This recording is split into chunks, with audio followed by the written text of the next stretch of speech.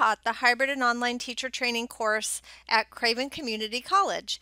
In this video tutorial, we will explore how to make a Moodle page. In this course, I have an example of a Moodle page. A Moodle page is just simply opens to a page that you can use kind of like a website almost, or a web page on your Moodle course. So this is an example down here. It says course design activity 50 points. And the nice thing about a Moodle page is you can design it and put a lot of content in it, but on your actual Moodle page it shows up like this, so it doesn't take up a lot of real estate on your Moodle page as far as a bunch of text. However, when you click on it and open it, this is the page I developed. So on this page there's just some text and a numbered list, but we can get a lot more fancy or complex with our Moodle pages if we want to. So next I'm going to show you how to develop a Moodle page. So here I am in my HOTT sandbox, and I'm going to turn my editing on, and I will add an activity or resource, and I will scroll down and find the page and select and add. Whatever title I give my page is what will show up on the actual Moodle page. So I'm just going to call this example page. And be careful, because there have been several times where I typed a whole bunch of items into this description box. This is not what shows up when the student clicks on the actual Moodle page. The content actually goes in the box down here. So this is the content for the page. And so what's really nice about this is you really can put almost anything you want on here that's available in Moodle. So you can type text as I showed you before, and you can format it as a heading or with a certain font, and you can make it a large heading if that was my title, and bold and italics and underline, and all of these tools allow you to format your text. But then underneath you could do a bulleted list, you could do a numbered list, you could link something. So when you add a link, it's good to put some text, and you could actually link the text. So I've written visit the Craven CC website to learn more about the opportunities we offer. And I'm going to select this text, Craven CC website, and select the link option.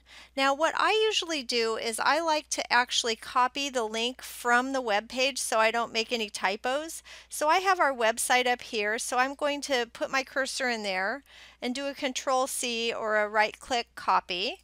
And now I can just paste that into this area.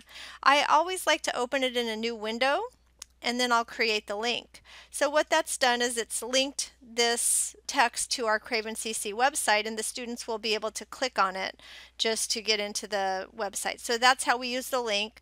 We can undo it by selecting it and undoing the link. We have background colors. We could add an image. So if I put my cursor down and I click that, I can browse my repositories and I can look for a picture. And this is a picture of a group that I lead at the college, and I'm going to say open and upload. These are our court instructors, and the size is huge, you can see that, so I would want to adjust the size. It says auto size, so it'll keep the dimensions the same as I change the numbers. So maybe I'll do like a 200, and I'm going to put it in the middle and save image. And I have to have a description for somebody who can't see it, and I'm going to save the image, and now I've got an image on my page. So that's how simple it is to add an image. We could add a video the same way. We could upload a video file, or we could put a link in there to a YouTube video or something. We could browse looking for a file. So there's ways that we can do our URL for our video, we could do an audio, and we can insert our media. So I'm not actually going to go through that today, but I'm just showing you the possibilities when you're doing a page in Moodle. And you could record audio, you could record video, you could upload a file, you could even format all your text using these tools. And there's an equation editor. If you're a math teacher, you may want to use some of these fancy symbols for your math, and then you would put it into your Moodle page. So that's wonderful. You could write equations and put them on a Moodle page for your students to view. These are symbols. We can do tables and clear our formatting. The undo button is my favorite friend for when I mess up, and I can check my accessibility of my page.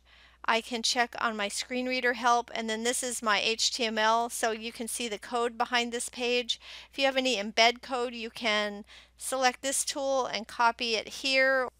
So Moodle pages are a great way to add content for your students without taking up a lot of space on your actual Moodle page.